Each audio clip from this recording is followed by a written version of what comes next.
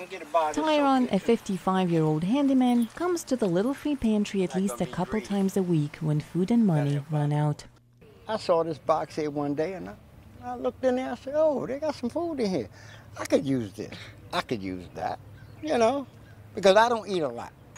Since opening the first Little Free Pantry in Fayetteville, Arkansas in May 2016, more than 600 such cabinets have popped up across the U.S. and around the world.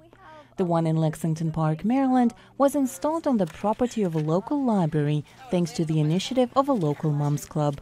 The library is a community connector, so we were really interested in getting people all the resources they need, including food if necessary. We have homeless in this area, but we also have just working people who aren't able to make it, to the end of a pay week, or families, that they may just have hit hard times. The brightly colored pantry contains food and essentials like medication and personal care items. Anyone can put anything in the pantry. The only exceptions are objects that might be dangerous, glass containers, sharp objects, and alcohol. The Moms Club members organize grocery shopping trips when they see the pantry is empty.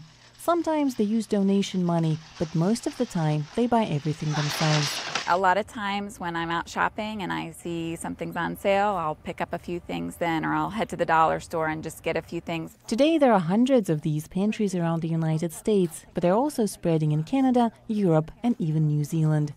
Volunteers understand they're not going to solve the underlying problem, but what they can do is show how even the smallest initiative can make a big difference. For Nataliya Leonova in Lexington Park, Maryland, NRI's VOA News.